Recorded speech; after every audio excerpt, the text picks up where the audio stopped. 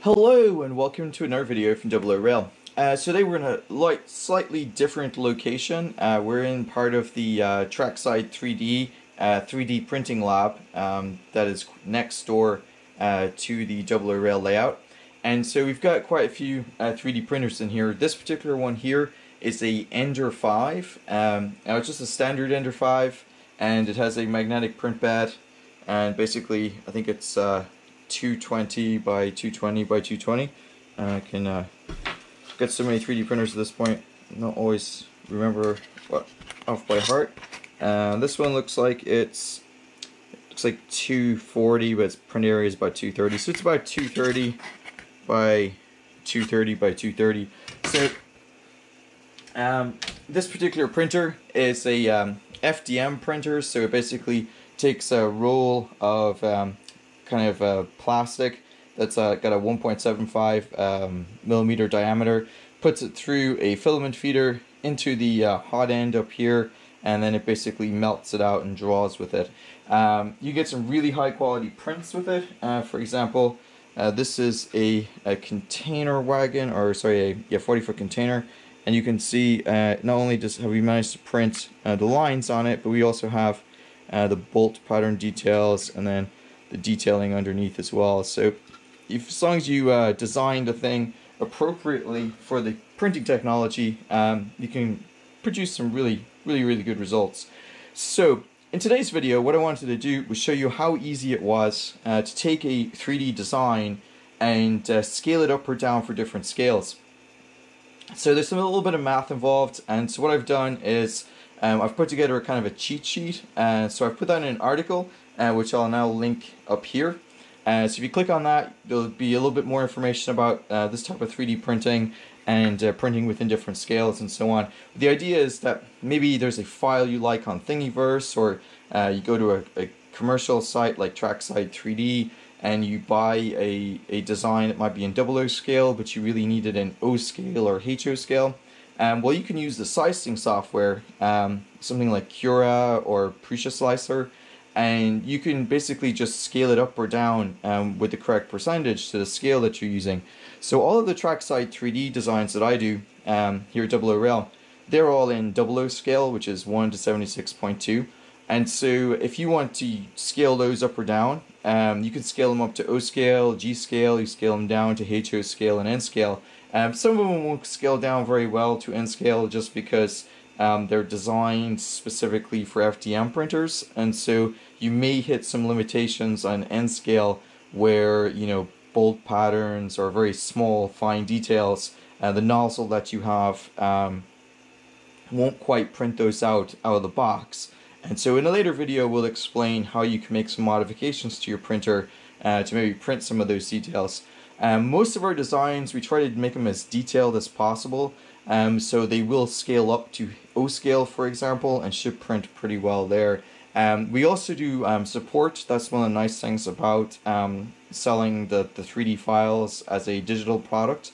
So if you find that you have something in O scale and there's something not quite right, or it needs a little bit of a tweak, you can open up a support ticket through our website and basically request that we make a change, and we'll go in, take a look at it, and if it's a change that needs to be made, we'll go ahead and fix it. If it's a problem maybe with your printer, we'll try to help you out with that as well. So today what I'm going to do is I'm going to basically take the SD card that we've pulled out of the printer. I'm going to take it over to the computer and use Cura 440, which is the latest version of the Cura slicer, and I'm going to show you how to scale one of our Trackside3D images up and down. Now you don't necessarily need to use one of our Trackside3D images. If you get something off Thingiverse, or a friend gives you something, or you design something yourself and you want to print it out in a different scale, you don't have to go and redesign it. You can basically just scale it up and down in the slicer very easily.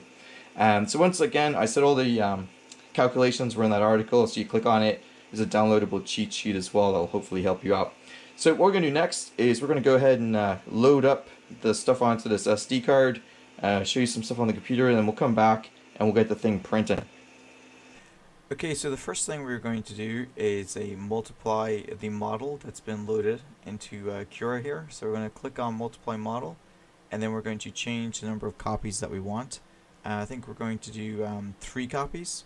and that will give us the ability to create 4 models. So we got 4 equally sized OO scale models of our 50 mile an hour speed restriction. So we take the first one and we're going to move it over to the left by clicking on it and then dragging the right arrow off to the left, and then we're going to click on the green arrow and drag it down so it's level and off to the left of the other 3. Once this is done, we can then rescale it. So the first thing we do is click on the scale, and you can see here it's got X, Y, and Z, and then you have the ability to click uniform scaling or non-uniform scaling. If you turn non-uniform scaling, or if you turn uniform scaling off, you can control each of the X, Y, and Z axis independently. However, we're going to turn it on, and then we're going to plug in the end scale value and then scale it down, as you see here. Next, we're moving on to the next speed restriction sign, and we're going to scale this down to HO scale. So we plug the value in, and then it's changed. I've moved the OO scale one over, and then off to the right, we basically are going to scale up the O gauge one. We don't change the OO scale one because it's already scaled at 100%. Next, we're going to go save this to a file, so we click Save File after it's been sliced. And once we're ready to save it to a file, we're going to click the Save File button, and that'll allow us to store it to a directory. Here you can see that I export the file to a Q directory with the date, and I've put scale test at the start of the file name so that it's easier for me to pull up on the 3D printer. Next, I'm going to copy this over to the SD card, and that's pretty simple. I simply drag and drop, and now it's over on the SD card. Now what we're going to do is eject the SD card and take it over to the 3D printer. Alright, so we're back over here at the Ender 5 3D printer. Now this printer is a Chinese designed printer. You can get them on Amazon. This particular one is about $250. I think it's around 250 to 300 pounds in the UK. If you want to get this printer, we do have a link in our store, so I'll put a link here, and you can get it off of Amazon through us, or you can go get it from GearBest or one of the other vendors as well. Obviously, if you buy it through our Amazon store, we get a little bit of a kickback, and if we introduce it to you, maybe you can help us out that way too, help us pay for some filament or something. We're not making a lot of money off of it. So this particular printer does take a little while to assemble. It took me about 45 minutes to an hour to assemble it. It's relatively easy. If you look down here, you can actually see the instructions are printed on it. It has 1, 2, 3, 4, 5, 6, 7, 8, about 8 major parts, and they all clip together. Basically, you put the base with these frames in place, and then you put the top piece in play, and you put the back piece in there with the bed in play as well, and add the computer component to the side here, and then that's basically it. You kind of tighten up the screws and you plug the wires in and you're good to go. So take your time with it. Like I said, it's going to take you about 45 minutes to an hour, and this printer is actually phenomenal. It's printed accurately since I put it together, and it hasn't given me a single problem yet, so I'm quite pleased with it. Now this type of printer is slightly different from the i3 printers that you normally see, FDMs. So you might have normally seen like the Z-axis, which is this bed up here. It doesn't normally move up and down. It actually usually moves across the Y-axis back and forth, and it's the printhead that moves up and down with the extruder on it. So this is slightly different in that the extruder only moves X and Y, and then the bed itself is what moves up and down on the Z-axis. Now, this is a sort of Core XY printer. Reason it's not a true Core XY printer is because the printhead here can't move the X and the Y direction at the same time. It can only move an X and then Y. It can't move them both at the same time. So it's not quite a true Core XY, but it is sort of close to it, would be the best way to put it. The other type that I said, like this one over here, it's an i3 style printer, so you have the head moves across the X-axis and the Z-axis, and then the bed moves back and forth on the Y-axis. So what we're going to do today is we're going to fire this thing up. It's got some blue PLA in it from Hatchbox. Hatchbox is a really good product. Comes a really nice kind of deep blue color. Now I normally print in different colors depending on the material I'm printing, unless it's for a very specific project, because I typically will paint these with a primer and then paint it with whatever rail match acrylic or enamel paint that I want to use. So for testing purposes, I typically use gray for PLA. I typically use kind of a whitish color like this for PETG, which is a similar material. Now all these plastics are what are called bioplastics, and I'll do another video on materials here in a little bit and upload it. So anyway, so what I'm going to do today is I'm going to go and turn this thing on, show you how to put the SD card into it, and then we're just going to let it print on a time lapse, and you'll be able to see basically the thing print. Now it's going to take about 38 minutes to print. I'm not going to do it in real time. Like I said, I'll do it in a time lapse. We'll add some music and you can watch the thing, and or if you want you can just skip to the end where you can see the results. What I really wanted to do though is just show you that you can get really good results and basically use 3D image files for any kind of scale. So just because you're in maybe a HO scale modeler and you see something that's in O scale or N scale and you really like it but you don't have the image file, you can still download it and use it. Likewise, if you've got a lot of stuff like maybe point machines or trunking like that we have for Trackside3D and you need that in O scale, well, our products are dynamically correct, so you should be able to scale it up to O scale without any problems. So what we're going to do today, like you saw on the clip there, we're going to do a speed restriction sign, and so hopefully it'll print out pretty well for us. So here we've got the SD card. So the first thing we do is put it into the SD slot. Now you can hot swap it, but right around. You can hot swap it with it on, but since it's already off, I'm just going to put it in so it saves us some time. Now what I'm going to do is, before I turn it on, well, it switches here. I'm going to turn it on, and then what I'm going to do is I'm going to go move the camera a little closer. So this here is the screen, and this is basically how you control it. You can see here, this is the bed temperature, so currently it's at 0, it's set to 20, and here, or actually, it's at 20 degrees and set to 0. Here it's at 19 degrees and set to 0. This is the extruder temperature, and you can see it's got X, Y, and Z coordinates, as well as it's got an SD card in, and we're at 100% scaling and so on. Now you could do some of the scaling on here as well, but we're not going to try that. It's a lot easier to do it in Cura. So what you do is you basically just push down on the knob here and go to print from SD. Now if I had swapped the card out while it was turned on, I would have hit change from SD first. But since it's already in there, I'm just going to do print from SD. Now I'm going to go to my directory here, which is Trackside3D, and in here is my file. Now you saw earlier in the clip that I had added scale test in front of the file name. Now I do this because it actually truncates the file name. So if you've got a really long file name where you've got multiple versions of the same one, it makes it hard to see. Now the reason I do this instead of replacing the file name is because I want to know that it's still for the unit I have, which is the Creality Ender 5, and I still want the product code in there so I know what I actually printed. So you go ahead and hit that, and what it's going to do is it's first going to heat the bed. So you can see here it's set the bed temperature for 50 degrees, and that's the current temperature the bed's actually at. So once this gets up to 50 degrees, it will then turn on the extruder temperature, and this will then climb up to the extruder temperature. When these are basically at their matched level, so when this is at 50 and when this is at I think 215 is what I set it to, it will then start to print. So what I'm going to do is I'm going to grab the other mount and actually mount the camera on the printer so that you can see what's going on.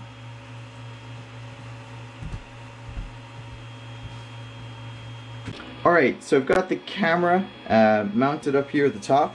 So this XY bar is going to go back as far as about here, so it shouldn't interfere with the mount. Basically, it's a very simple setup. You're going to have the filament is going to unwind through this filament feeder. It's going to go down this tube here. You can probably see the blue filament inside the tube here. This is called a Bowden tube, and basically this filament feeder pushes it into the extruder. The extruder is at a temperature where the plastic melts, and it basically flows through to the nozzle, and then it can draw with it.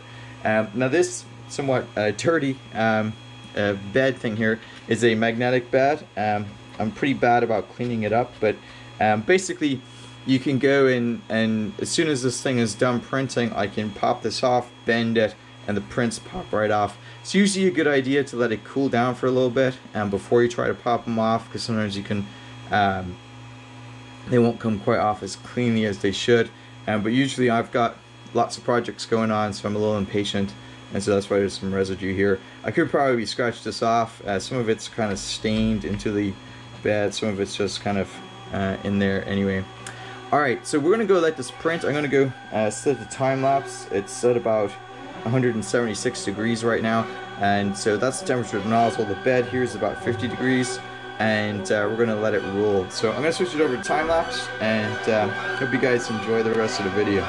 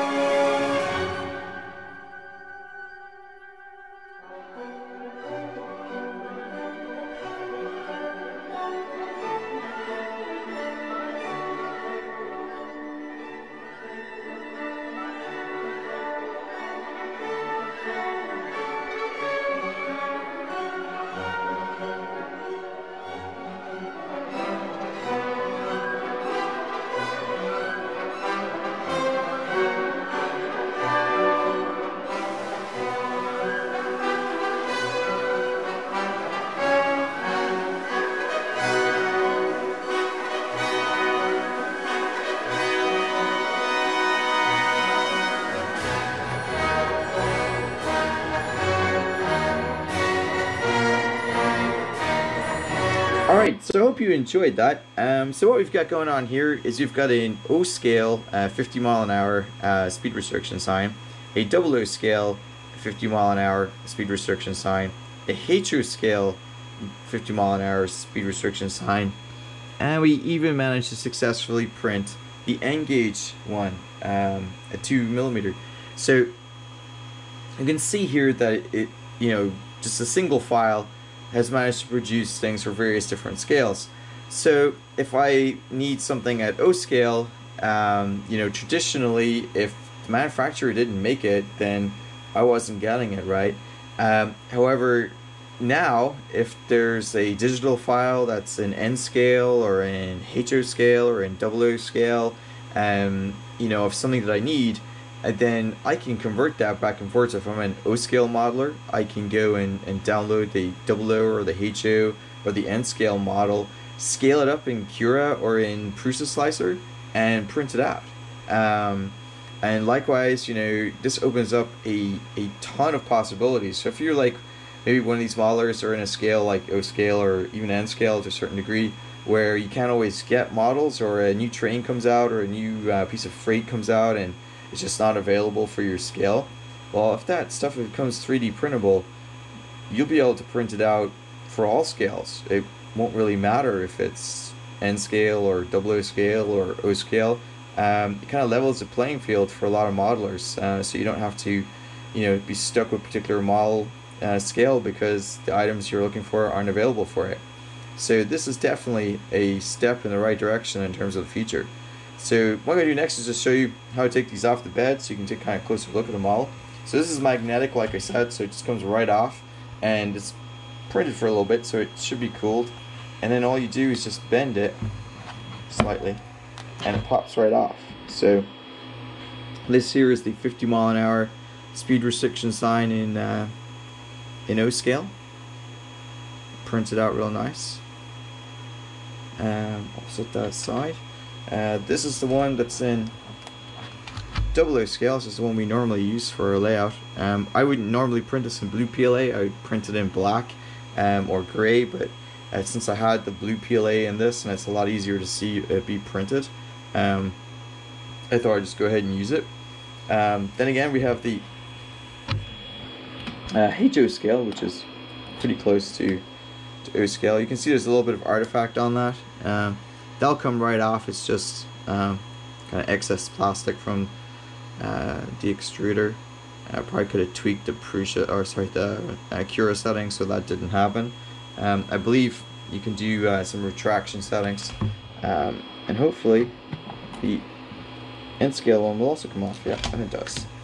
And so you can see there, that's the N scale 50-mile-an-hour sign. Again, this stuff here is just you know, it pulls right off. I usually use a pen knife or a X-Acto knife just to, you know, take it off cleanly. And I could fix this too. I mean, I just printed this out with my standard settings, but I could easily tweak the settings so that that kind of retraction doesn't happen. It's not even that bad, so it's pretty slick. That's an N-gauge, right? And that's all from the same digital file. Alright, so I'm going to go to the workbench where it's a little bit more light and just show you those models all side by side so you can see the different ones. But hopefully this has maybe inspired you guys to take a closer look at 3D printing. We have another video coming up pretty soon, probably later today, that will explain different types of 3D printers that we have here, and you know, some recommendations if you want to get started, which ones to buy. Alright, so we're back over here at the workbench, and I just wanted to go through this one last time so you could see exactly how this worked. So we have here the O scale, the OO scale, the HO scale, and the N scale versions of our 50-mile-an-hour speed restriction sign. So when we designed this, we designed it in CAD for OO scale. So it's all perfectly set up to be the correct dimensions at OO scale. So OO scale, it's at 100%. So our percentage values that are in that article, and once again I'll link it above in a card, as well as in the description. But basically, you know, HO scale is 87.59% of OO scale, and so by setting the Cura settings to 87.59%, we've now reduced the same image file down to HO scale. Same with N scale. So here. This M scale version we're using is 50.13%, and it's produced this much smaller file, and in turn has produced a much smaller item that we've printed out, and that's an N scale. And then for UK O scale, it's typically 175.17% of OO scale. And so we plug in 175.17% as a scaling factor, and it produces a O scale speed restriction sign. And so it's really that simple. So if you go and you want to take something that's HO scale and convert it to OO scale, or if the file is originally designed in N scale and you want to convert it to O scale, you can just use the different conversion factors to convert it from one scale to another. Now we've put all the cheat sheets for that in that article, and you'll be able to download the cheat sheet, print it out, use it whatever you want to use it for. So hopefully this is giving you a good idea of what you can do in terms of using a single digital file to print in O scale, N scale, HO scale, OO scale. So it really does level the playing field in terms of availability of items in different scales.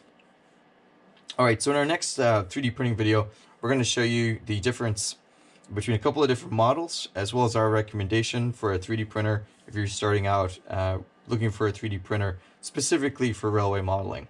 And we'll also go through some of the differences between FDM and SLA. And there's lots and lots and lots of 3D printing videos out there done by very good 3D printing experts. And so what we'll do is in the next video, I'll also put a link, and so you can do your own research, not just take my word for it, but take a look at what some of the experts said about various different printers.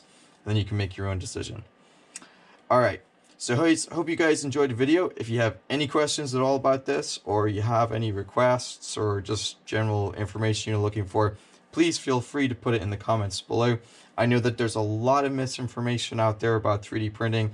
I've heard things like, FDM is an old technology, it produces massive layers, and all this kind of stuff. And you can see right here, you can even see the layer lines and that stuff. So that's really, really old mentality. It's some really old information.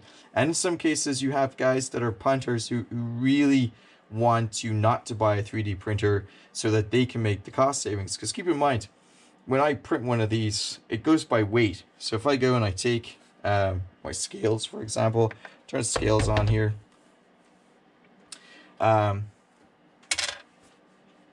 It's 1 gram for the O scale, right? So just to give you an idea, this cost me 2p to produce. Not even that, actually cost me 2 cents. But if I was in England, it would have cost me 2p in terms of cost of plastic. Yeah, sure, it might have cost a little bit more if you factor in the electricity, but it's negligible. It took like 38 minutes to print all 4, and this probably would have taken it about 10 minutes. So you're looking at something that uses less electricity than your Xbox. So I mean, it's really not that expensive. Alright, well, that's it for today. Again, I hope you guys enjoyed the video. I'm going to go produce a couple of more 3D printing videos today. So keep an eye out on the channel, and hopefully you guys enjoy it. Until next time.